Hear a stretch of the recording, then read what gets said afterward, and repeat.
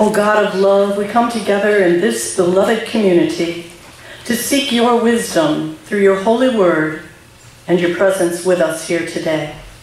Help us, we pray, to hear what you want to say to us this morning. Guide us, we pray, in gaining greater understanding of you and your ways for ourselves and all people. Amen. Amen. In today's gospel reading, Jesus tells his listeners that they must repent. When I was a child, during the season of Lent, repentance seemed like a kind of a melancholy time.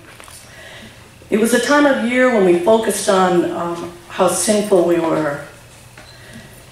When I was a child, a lot of the concepts that I was taught didn't necessarily make a great deal of sense to me, but I knew that I was supposed to believe them.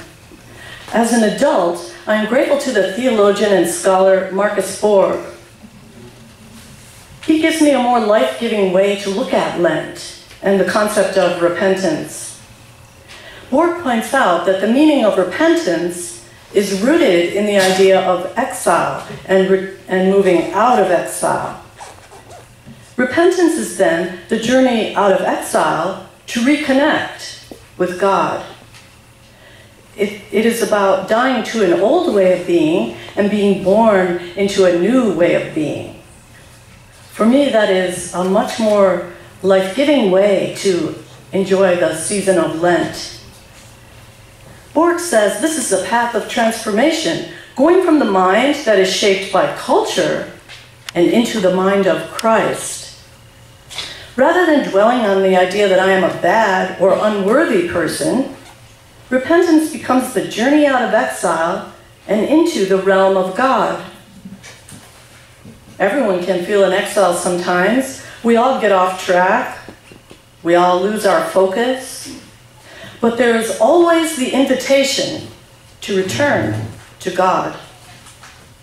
For me, thinking about these ideas of reconnecting with the divine for transformation and renewal make the season of Lent life-giving and inviting. Jesus also shares a parable about a gardener who is open to future possibilities. The gardener vows to tend to the fig tree, even though the owner of the vineyard wanted to cut it down. He wants to nurture the soil, put manure, and see if he can get life to flourish again. The parable is left open-ended so that we can enter into the story and see ourselves in it. When Paul and I moved to our house in Redlands about 16 years ago, there were several sort of scraggly rose bushes in the backyard. And I don't have a green thumb, so I admit that I pretty much have always ignored those bushes. But last spring, a bright green shoot came out of one of those bushes that had no scent. And there was a beautiful big pink rose on it. And this pink rose had a glorious scent. So now, like the gardener in the parable, I'm interested. So I put plant food, I dug around and I put some plant food. And every day I bring out coffee grounds and I peer into the leaves, looking for signs of life. Today at our special women's service, we can remember some fearless women who have faithfully nurtured seeds of peace and freedom. One such woman is Malala Yousafzai. Sorry, I'm nervous. Malala. When Malala was 11, a British news organization, the BBC, wanted to find a local schoolgirl in Pakistan to write about what it was like to live under an extremist regime. They reached out to Malala's father, who was a teacher. He knew that it would be dangerous, but Malala overheard the conversation. She wanted to do it. Why not me? Malala wanted to speak up for herself and for the girls in her community. Malala's diary was published on the BBC website for 10 weeks, and people all over the world read her story. This brought Malala a lot of respect and fame, but it also made her a target. A gunman found her on a school bus. The Taliban had sent an assassin. They managed to shoot her, but they didn't manage to kill her or her spirit. Malala urges the world. She urges world leaders to invest in books, not bombs. The Malala Fund is opening schools all around the world. In her Nobel Peace Prize acceptance speech, she dedicated the award to all the girls who cannot attend school.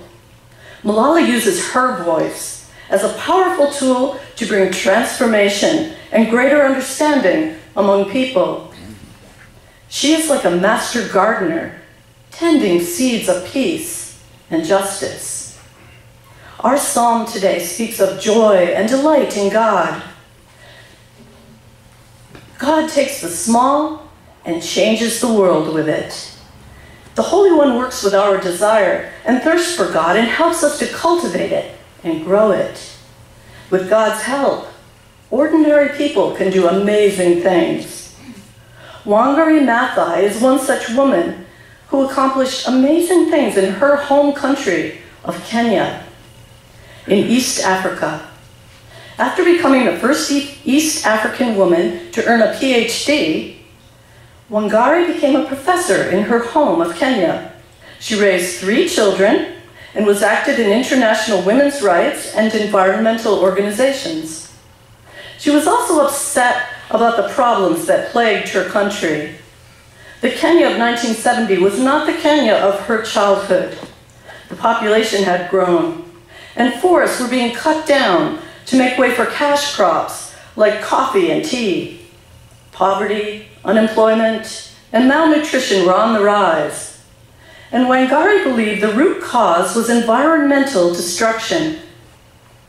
As forests were being destroyed for profit, rural communities suffered. And Wangari knew that women suffered the most. They were the primary caretakers, and they had great responsibility for tilling the land, planting the food, and feeding the families. Her beautiful country was on the verge of ruin. So she went to the root of the problem, literally. To empower local women and to help restore the environment, she started the Green Belt movement, which taught Kenyan women to nurture and then plant trees to replace the ones that were being cut down. She showed them how to find seeds for the trees, to grow seedlings from those seeds, and to plant and care for the trees. Together they created tree nurseries, and the women earned money doing that work. They gained job skills and helped the environment. More trees meant less soil erosion, and that meant cleaner water. The Green Belt movement grew way beyond Wangari's expectations. It began with a few women planting trees, and by 2004, more than 30 million trees had been planted by hundreds of women's groups across Kenya. The Green Belt movement also encouraged people to register to vote, to speak out for their rights and for the environment, and to press for political reform. Over the years, Wangari won many international awards from organizations that recognized her efforts for peace and for political reform.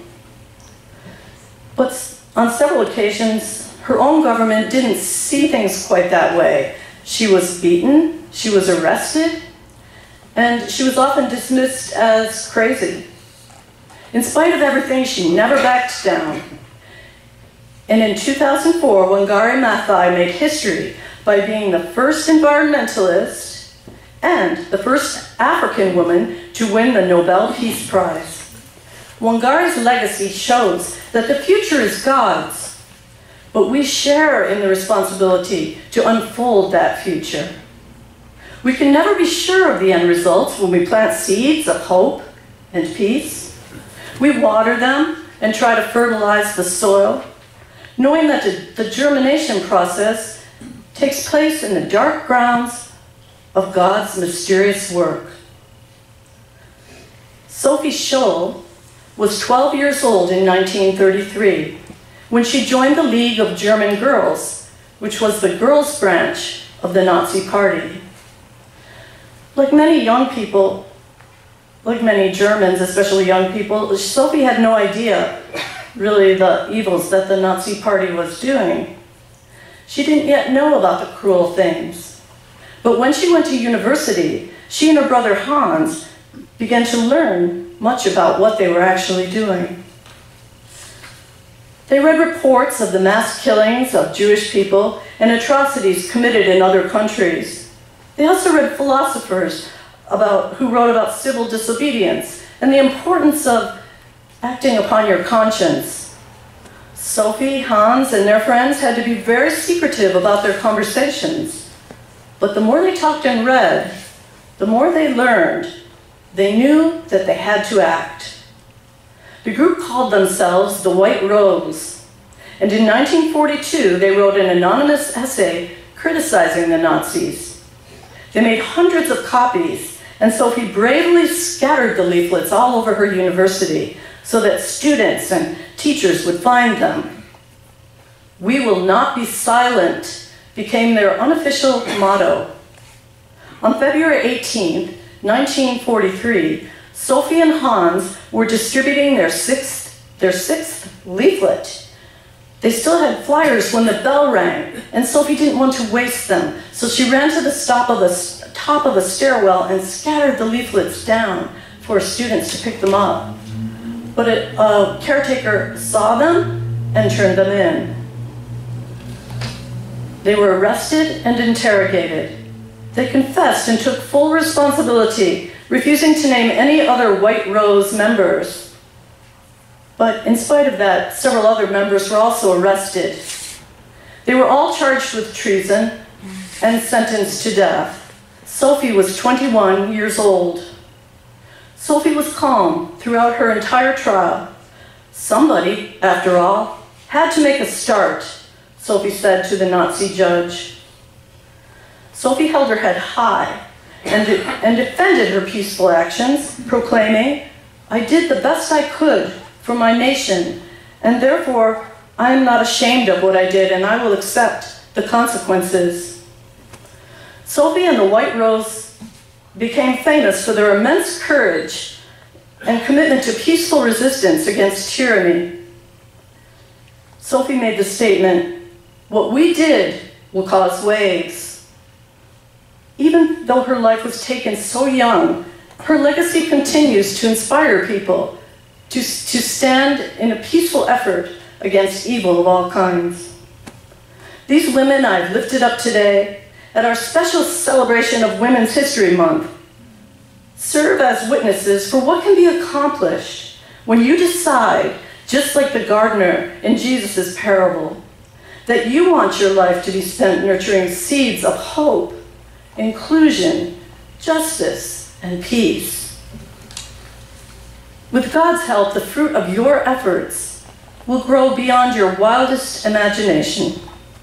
Keep tilling the soil where you stand and cultivate love, inclusion, and generosity of spirit. I have no doubt that your persistent efforts will make waves, and waves cause ripples farther than we have the ability to see. We may not become famous or win a Nobel Peace Prize, but God can use us right here, right where we are. Our God who created everything from the smell of orange blossoms to the great galaxies full of stars and planets to our own beating hearts will infuse our offerings of love in this world with divine energy, which will make them spread and flourish. Amen. Amen. Our Mother, our Father, which art in heaven, hallowed be thy name. Thy kingdom come, thy will be done on earth as it is in heaven.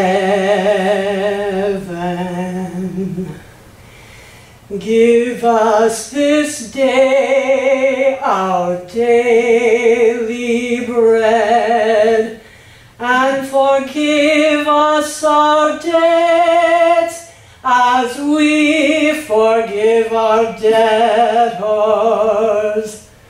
Lead us not into temptation, but deliver us from evil.